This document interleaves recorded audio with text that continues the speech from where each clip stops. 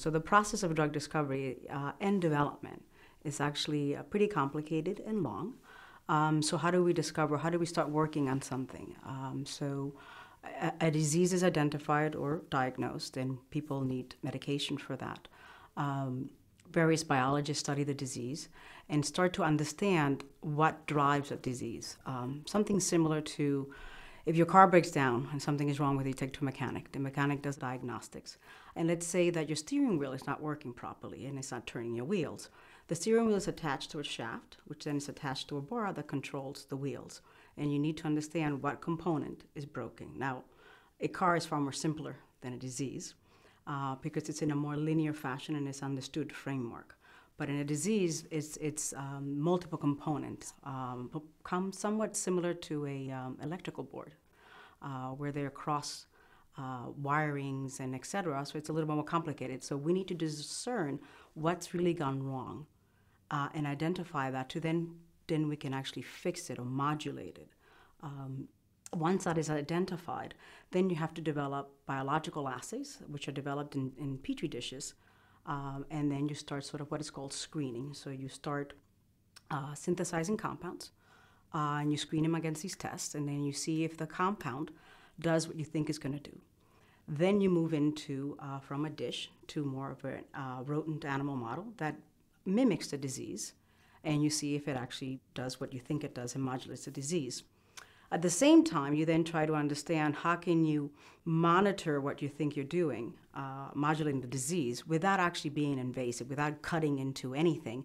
So you develop what is called a biomarker to tell you, yes, we've delivered the drug and it hit the target, and we know what it's doing. And the component of actually giving a drug orally, or whether it be intravenously, or whichever method, you need to be able to deliver that drug and deliver it to the target.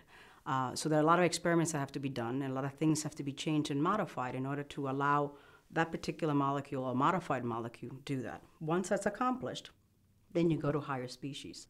And then eventually you do all these testings, build all this package, data package, and you write a very long and thick document to present to the FDA. And it is called an investigational new drug. And that package has all the experiments that's been done on one molecule. The time frame, and this is just the beginning before you go into the clinic, and a long time before even a patient sees it, that time frame can take about 5 to 6 years. Then you start your clinical trials. The first one is safety.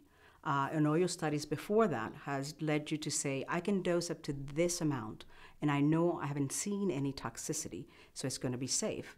And the dose that's going to provide the efficacy for that disease will be somewhere in the lower component of that dose.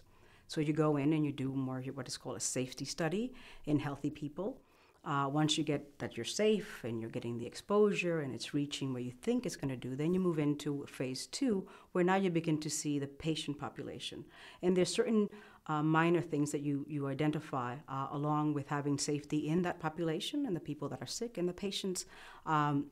And then you, again, monitor all these other parameters that tell you, yes, the drug is doing what you think it's doing, and it's not hurting anything else.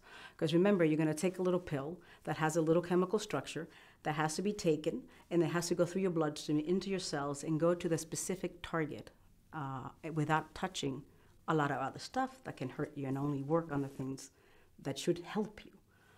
That's actually a bit of a challenge if you try to think about it. Then you move into a very important phase, which is called phase 3. And this is where now you're going into patients, but it's a lot more patients and a lot more readouts to tell you, yes, the drug is working effectively.